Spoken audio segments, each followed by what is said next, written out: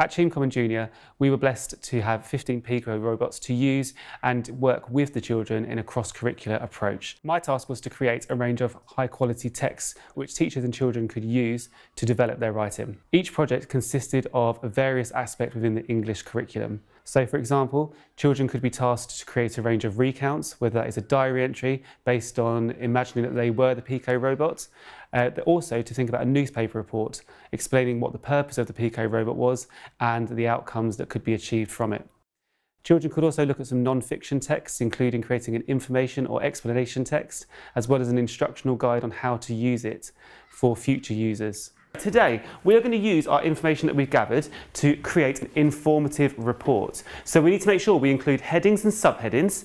So on each of your Adobe Sparks page, you're going to make sure that you've included a subheading. We need to make sure we include interesting and engaging facts. Remember, if I'm bored when I'm reading it, I'm just going to fall asleep. So we need to engage that reader, make them want to use this product. And then can we put an adjective in there? Many incredible, many one-of-a-kind features. Many state-of-the-art. That's a nice, state-of-the-art being a hyphenated word as well. List. Yeah, there is a colon to list here as well. Can we just remind ourselves, when we're ending that colon, it should end on a noun of what we're going to expand and introduce. We'll have a look at that today. Yes? Good. Can you find me one example? So that is the noun, our proper noun. Can you find me another one as well as a fronted adverbial? Good, well done. Unlike is another one there as well.